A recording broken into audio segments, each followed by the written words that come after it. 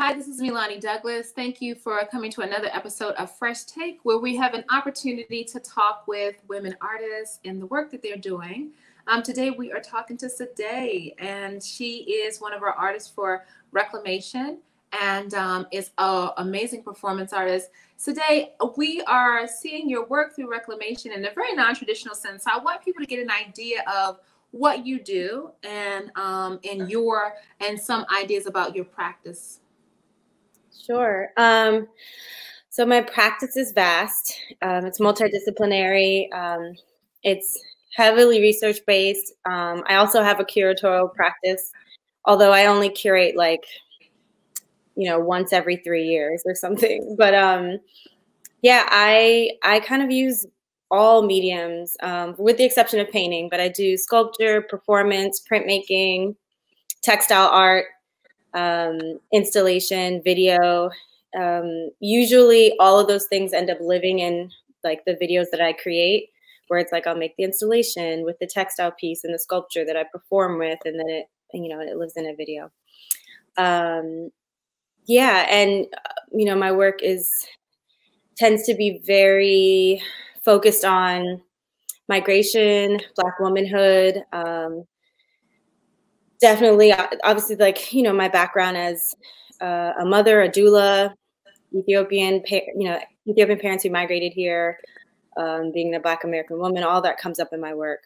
But my work is, and then, there's the intersectional feminism that comes through, and yeah.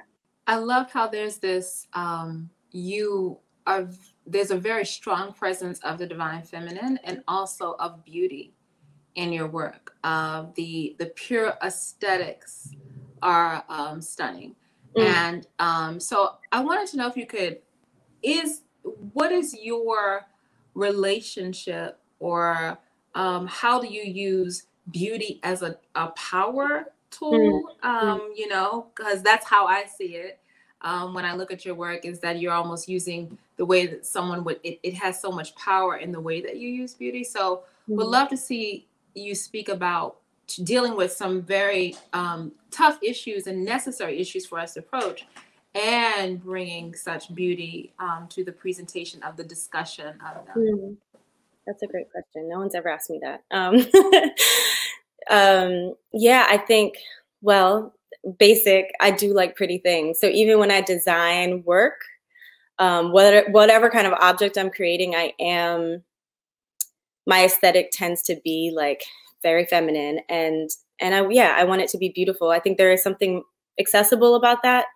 Although that's not why I'm doing it, but it ends up being accessible. And I think also growing up like in a Black culture, I don't know, not to compare it to like Western culture, but Western culture can be very, look at DC, people love Black, gray, just gray, and, but when you go to neighborhoods that are majority Black and brown, or look at those cultures, it's very colorful.